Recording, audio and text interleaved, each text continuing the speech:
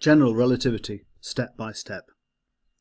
Last time I talked about this little formula here, which represented the fact that the distance now, which I used in scare quotes, was actually increasing.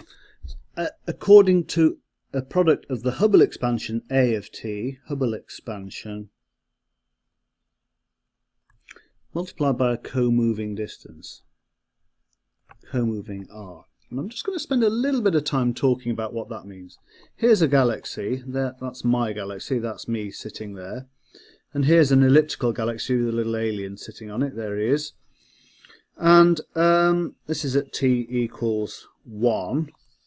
And he's got a particular distance, let's say that's r equals 1. Here's another galaxy spinning the other way around with another little alien on it, there he is.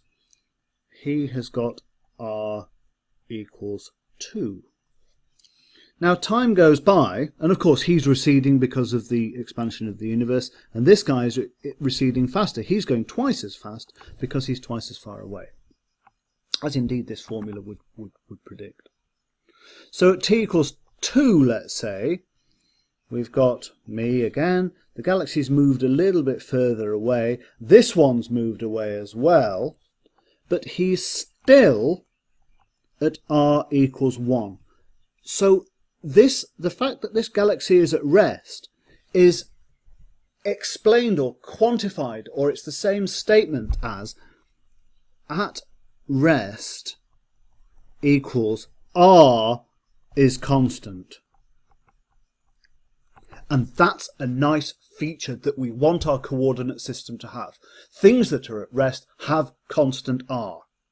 Okay? Of course, Rn is increasing.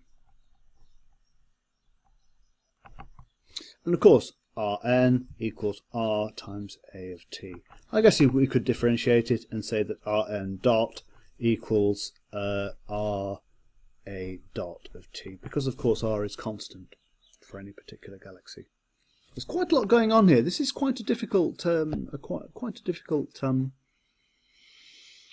difficult set of concepts. The co-moving distance. So difficult, I'm going to stop there before I cock it up. Stop.